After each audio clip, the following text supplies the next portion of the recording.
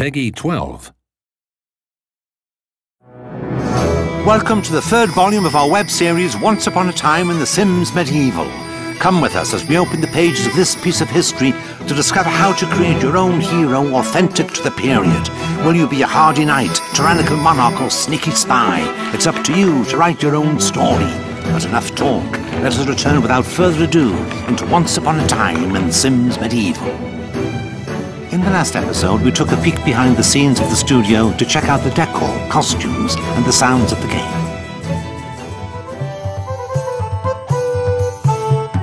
Now let's talk about the most fundamental element of all in your game, your hero. Use your own very creative workshop and make your hero as gorgeous and as unique as you like.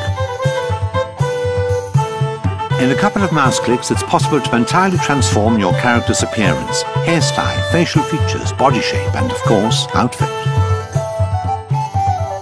But the most important decision is how to choose two defining personality traits out of the many available. You might choose to make your hero brave and alluring, but nothing's to stop you from making him or her egotistical or Machiavellian instead. My name is Samantha Lau. I am the Senior Product Manager for The Sims Medieval. Traits themselves range from the obvious traits, such as the chivalrous, adventurous, and scholarly traits, to the not-so-obvious traits like the whale ate my parents traits.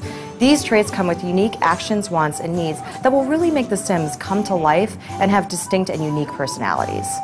But every hero has a fatal flaw in The Sims Medieval, and yours is no exception. Choose wisely because it will influence the whole game. Hi, my name is Rachel Bernstein. I'm the senior producer for The Sims Medieval. The fatal flaw is actually something that can make it harder for your sim to be successful in the world. So for example, your sim might be a drunkard. A drunkard might not get any work done and be in constant search for alcohol, whereas a workaholic may get all of his work done but be in constant poor health due to lack of sleep. Each trait and flaw will need to be dealt with differently, and you'll see very different results depending on which ones you've chosen.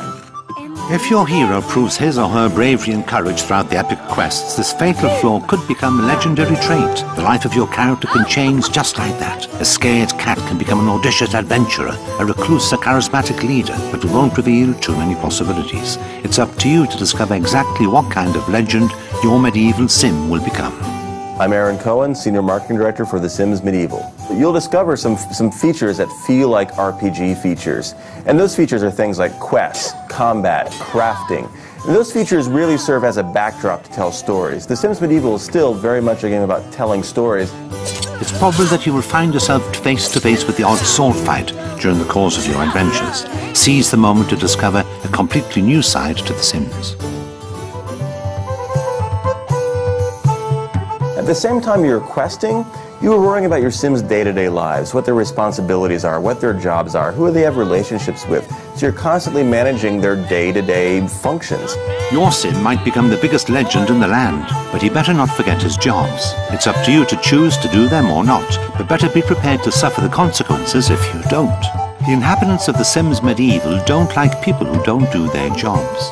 If the physician isn't handing out enough potions to the sick, or the blacksmith not forging armor fast enough, then one of the characters might well find himself in the stocks in the village square, under fire from rotten tomatoes. And then, even more severe, they could be pushed into the pit of judgment, where a monster awaits. And if the sim is quite strong in combat, the sim might be able to crawl his way out of that hole. However, most sims will not. Most sims who enter the pit of judgment will never return.